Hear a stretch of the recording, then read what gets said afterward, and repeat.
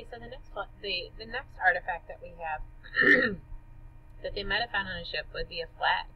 And so be thinking about, why would a flag be found on the ship? Like, why was it important to the explorers?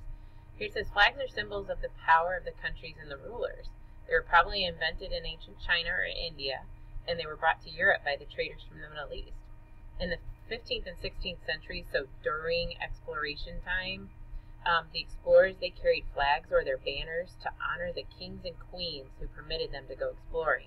So when Ferdinand and Isabella gave Christopher Columbus the okay to go exploring, and they wanted him to do that, that was his way of honoring them, because they gave him that opportunity.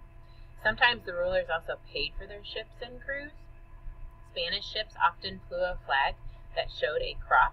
Their flags also had the letter F for King Ferdinand and Y for Queen Isabel, which is Isabella. A flag is a proud signal to people on the land and to other ships at sea. Planting a flag on a new land means, hey, this is my country and my ruler now own this land. And when the map makers drew maps of newly claimed lands, they usually decorated them with that nation's flag. So as the world explored, as more and more people explored and they claimed new lands, that became part of their country. So as Spain explored and explored in the New World, they added Spain, and they added more land claimed by Spain.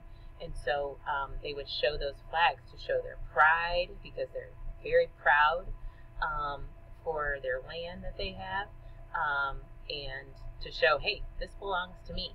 And so if you think about it, like all of our fighter planes, it's a connection to even now, all of our fighter planes and all of our ships and different things used by the military, we proudly show our flag on the sides of those ships and on the sides of those fighter jets and things, because we're proud that they belong to us. They're proud to be part of the United States.